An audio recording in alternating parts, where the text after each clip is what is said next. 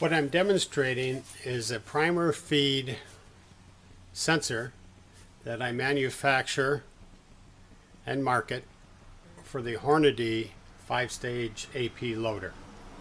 One of the things I find frustrating is that you're loading, there's a lot of operations to watch at one time, and the primer feed system, which is located to the back of the press, is hard to see, and there's no indication that there's a jam or a malfunction.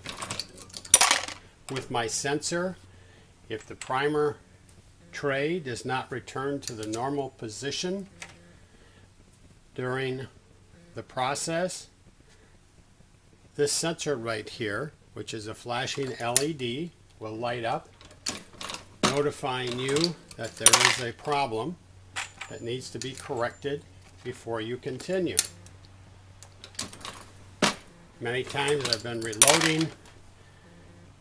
For instance, right here, the sensor is indicating there's a problem with the primer feed. I need to stop. I need to correct the situation before I continue.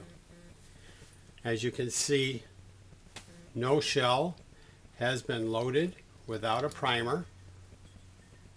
That one has a primer and powder, and it stops the process before you end up with a number of shells with no primer.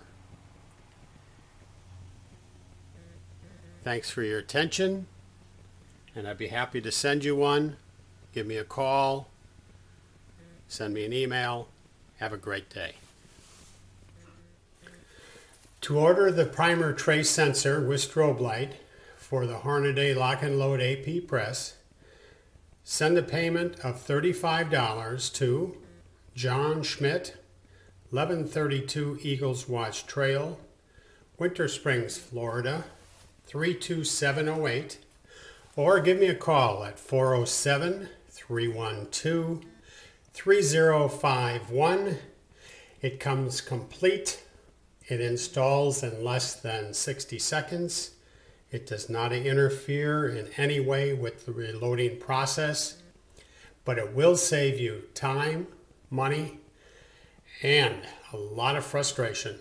Thanks for watching. Happy reloading.